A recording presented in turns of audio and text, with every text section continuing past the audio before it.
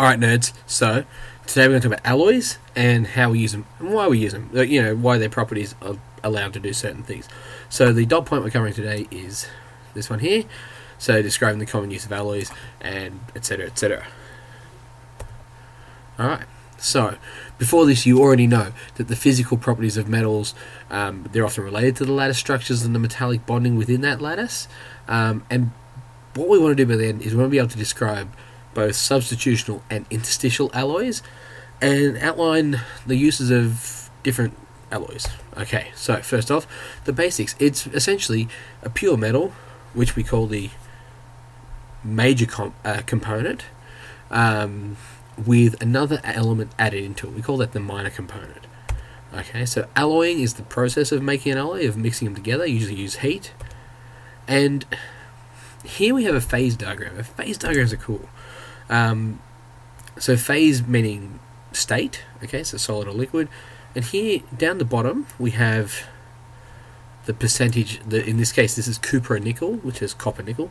So we have the percentage of copper and nickel involved, alright, straightforward. So that goes across from 0 nickel to 100% nickel, so all 100% copper, so you switch those around, they invert. And here's the temperature that it goes, so here it is as a solid, okay, here it is as a liquid, and this is that stage in between where it's melting. So it's a solid solution and a liquid solution. Now, yeah, so this is it. This is cool. Here we have, so we can see as we get more and more nickel, so it starts off at just the copper melting point, and then they blend, and they blend fairly seamlessly too, to right up to here. So we've got like 100% nickel, and that's the nickel melting point, which is pretty cool. Like I said, they blend really well. Anyways, that is a phase diagram. So it's a graph, and you've coloured in different sections of it, and they're awesome. They're one of my favourite types of graph. So an alloy is a mixture, okay?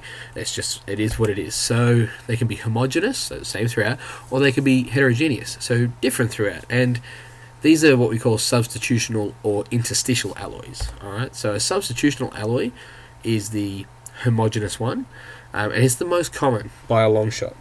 So this one happens when the atoms of the elements, or the particles, are of roughly similar size, and in the lattice, like we see here, the minor component it substitutes in, so it takes the place of an element from of the major component's elements. Copper, nickel, brass, they're good examples of this. And again, that's also the most common one. Interstitial alloys, not the most common, but very, very important. We use these a lot, and you'll see in a second.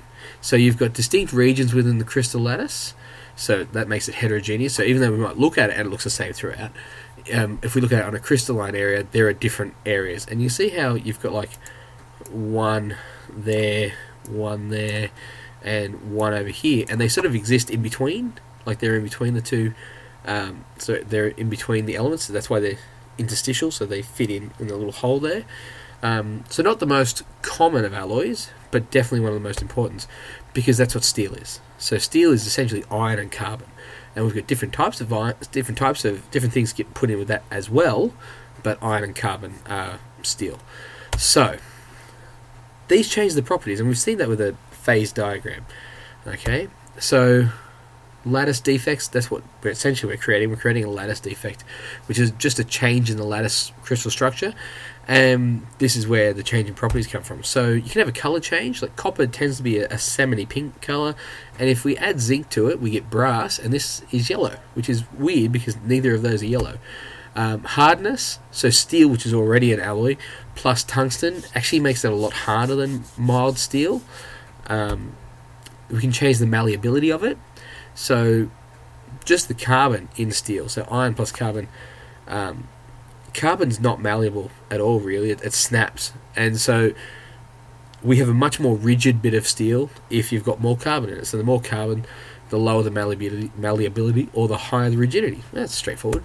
The electroconductivity, so copper and nickel, which is copper and nickel, that's what we use for our pipes, and it's not near as conductive electrically as just straight copper.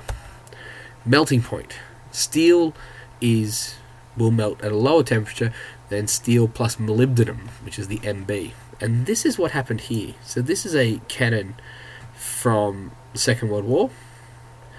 First World War, sorry. And what the Germans would do... No, must be Second World War. What the Germans would do is they would line these up on the borders of Germany and lob shells at different countries 100 kilometres away. Like, really powerful cannons. When they first started building and testing these things, though, they could only really fire for about 2 hours, and then the cannon would literally melt and droop. So it would hang down here. What they did was, though, they worked out that if they sprinkle some molybdenum in their steel when they're making it, it would last for another 10 or so hours before it starts to melt. So they would fire it for 8 hours, let it cool down, and then just start firing again. And these went around on the backs of trains. These were pretty rad. But yeah, so that's what we're going there. They were the big Bertha guns. Alright, so go do now. This is what I want you to do. I want you to produce tables that show the percentage components of particular alloys of steel, brass, and solder. Okay, their properties and what this means for their uses. For those of you who are paying attention, check out the textbook. Alright, and that's us. So I hope